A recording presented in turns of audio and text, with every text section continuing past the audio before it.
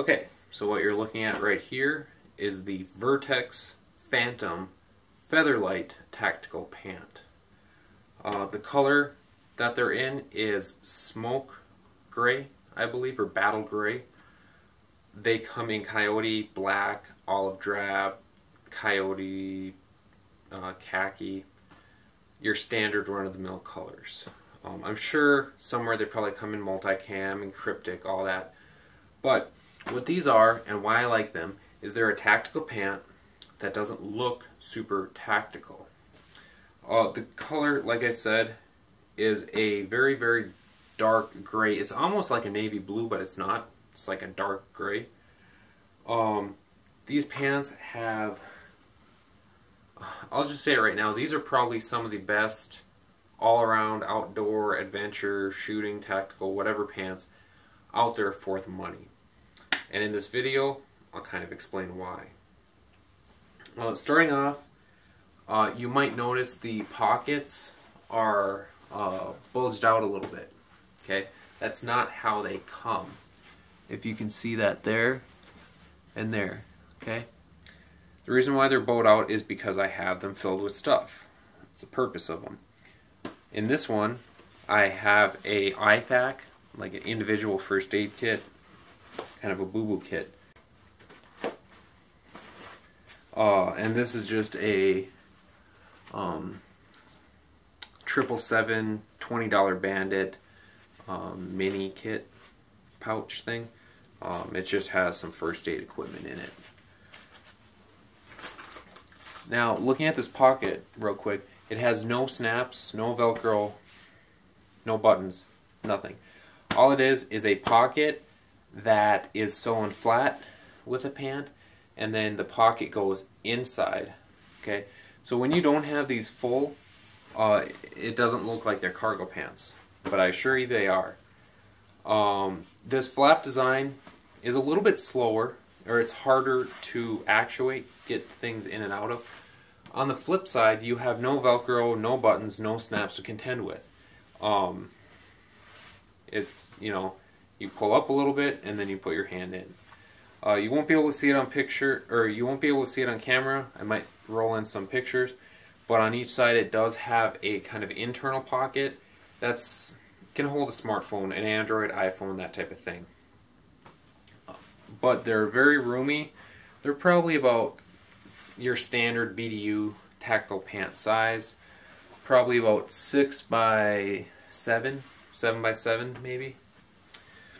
Now, on the other side, and you might be saying, you know, like, how can you call these tactical pants? You know, they're not a super tactical color, they're not multicam, they don't have these big cargo pockets, all that stuff. The reason I think they are classified as tactical pants is a few features. First off, if we go to this pocket, from the front, you know, it's cheating a little bit on camera because you guys are looking for it specifically, but you might not even be able to tell I have anything in this pocket. Okay? But you'd be dead wrong. What I have are not one, but 2 Magpul PMags. And they fit in there just fine, and they're pretty quick to pull out and charge. If you just want to run one, they do fit in that pocket and they stick out a little bit, or you can cover them up. Another great feature I like about them is kind of be hard to show, but on the back here it's your standard pocket, but they have sewn in anti-pickpocket flaps. And what it is it's like about a 1-inch flap that kind of goes over the top of your wallet. So if somebody tries to take your wallet does not come out that easy. And this is optional. It's in there, you don't have to use it. It folds off to the side, doesn't really snag up at all. And as you can see, they're kind of just standard size pockets. I have wallet in there. Same on this side. Next great feature I like is, if you can see here, they have the pocket, but instead of running a constant curve, they have a flat here. And the reason that's cool is it is kind of an index point to stick your knife, so your knife's not as like floppy, stuff like that. And as you can see, you know, sometimes with certain knives it will still angle a little bit, but it's whatever. It's just a nice feature they threw in. And this right here is just a Benchmade pocket knife, the one I carry every day. And then another great feature, which some people, maybe they own these pants, they didn't even know the pocket existed, is, you can see it, it might be hard to pick up on camera, but I can roll in pictures too. It has a secondary hidden pocket on the right side. And like I said, it's kind of hard to see on camera, but seriously, it looks like a seam right there. It's very hard to see.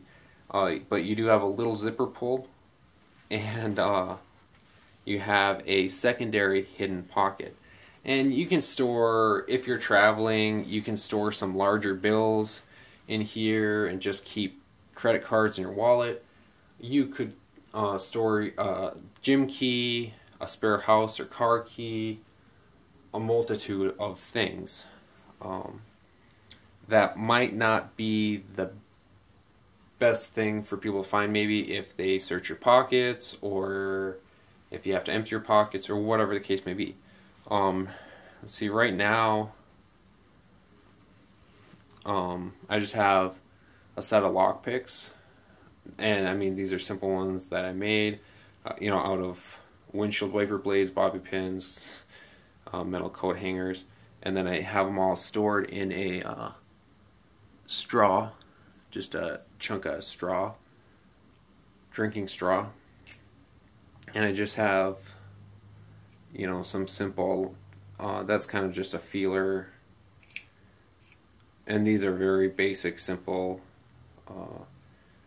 picks. That's another one out of a coat hanger. I ground the blade thin, add a little hook on there. The next one is just a small half feeler gauge out of a bobby pin, and this is a micro tension tool for really small locks. And then these are just two tension tools that I made out of windshield wiper blades. Actually, I might do a video on that. They work quite well. Sometimes you have to work, you know, grinding these so they fit in the lock, but they're made out of a very springy steel. You know, you can bear down quite a bit and they won't bend, but as many of you know, that's not secret to lock picking, and that's all I'll say. And you can try and figure out what I mean, and the people that know already know what I'm talking about.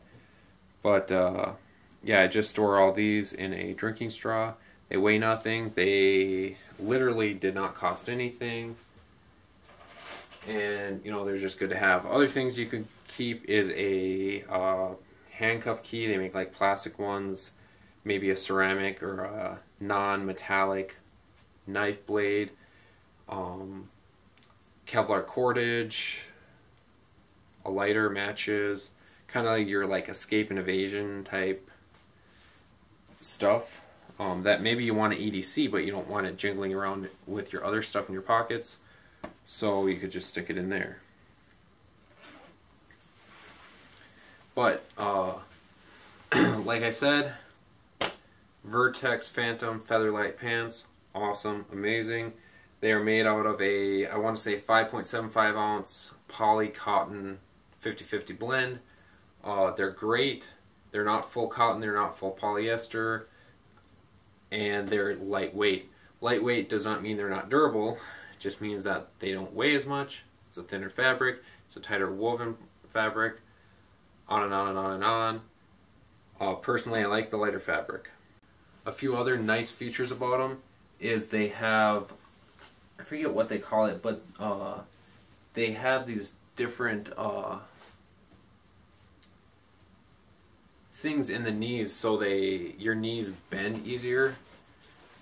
If you can see that, and it doesn't bunch up. It also has a gusseted crotch. If you don't know what that is, go somewhere else, figure that out. It helps when you have to like bend down to fix something, do whatever you gotta do. But like I said, one last thing I want to mention is sizing.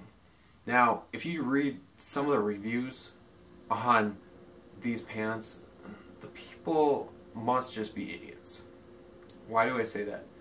In literally every single pant that I own and that I've worn in the past, I wear a size 34 by 34, which means a 34-inch waist and a 34-inch inseam.